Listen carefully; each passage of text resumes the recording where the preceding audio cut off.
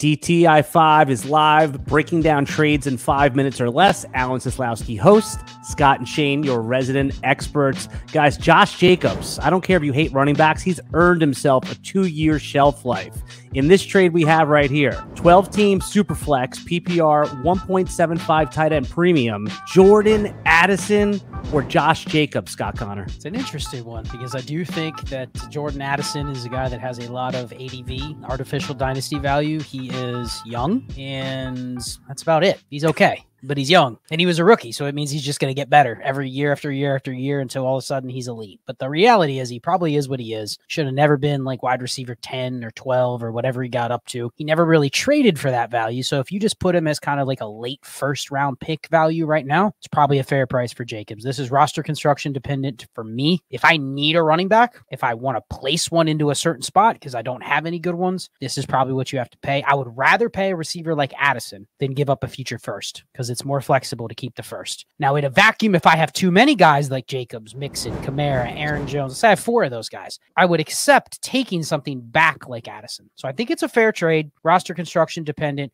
You may not be able to ever get more than this for a running back, so I'd be willing just to cash out. And I know Shane's takes on running backs, but I'm curious if he's anywhere different than me. Shane, if Minnesota Vikings draft J.J. McCarthy, does that change anything for you here? Let's assume that for context. I am assuming that Sam Darnold is not going to be the starter come hell or high water next year because no one wants to be taken serious can let that happen. And I don't think the Minnesota staff wants to get fired after they go 0-18. And there's only 17 games. I don't even know how they go 0-18. Maybe they get a toilet bowl and they lose in that. I am going to go ahead and take Jordan Addison. My distaste for running backs is well known. I think I could get a cheaper running back, much cheaper running back that can give me comparable production to Josh Jacobs. Do I think Jordan Addison is going to be elite one day? I don't. But I think he's good enough and he can put up a good enough season that I could move him for more than I could ever move Josh Jacobs for again in the future. Unless Josh Jacobs, there's nothing Josh Jacobs can do to increase in value. It doesn't matter, right? He's at that age of a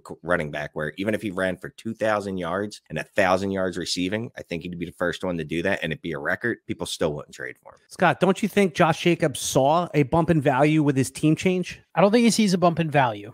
Depends on how you define it. I think he sees a bump in demand. People now want him. But I think generally the average dynasty manager is smarter today than they may have been in years past. So I don't think it's I can trade Josh Jacobs for more. It's now that I can actually get a legitimate first-round receiver that had a decent rookie year or a future first-round pick or something comparable in a trade for a veteran running back. And it takes the contract, the landing spot, all that stuff to kind of go together. And then it has to be the right league with the right manager that's seeking out that kind of asset just for you to get a decent wide receiver. That's probably a top 20 to 30 receiver, but really nothing more. So if you think about that, this should be a lesson learned going forward, Shane, that when you have these honeypot landing spots for running backs and you have this narrow window where everyone's interested now in Josh Jacobs again, and maybe Saquon Barkley again, and maybe Tony Pollard or DeAndre Swift, like, make your bets. But isn't this a good process to kind of always move off of somebody like Jacobs when you're getting first round value? Because even if you don't like Addison, you could probably flip him for Zay Flowers, or you can flip him in a deal for JSN, or you can get a future first. Like, he's more flexible to the majority of your league. Shane, we got another good one here. 10-teamer this time, Superflex, 1.5 tight end premium, Evan Ingram and the 208 or Josh Jacobs. Yeah, Bob, I'm going to go ahead and take Josh Jacobs here. I like Evan Ingram. That tight end premium isn't a real tight end premium. It's a fake tight end premium. Evan Ingram's fine. I mean, whatever. He's replaceable. 208 and start 10. Scott, what's that really? The 206 in real life? Like in a 12-team league? Is that how that works out? Is that the math? You know, it's a little closer now that I think about it when I think it that way. But only 10 teams. I'm going to take Josh Jacobs.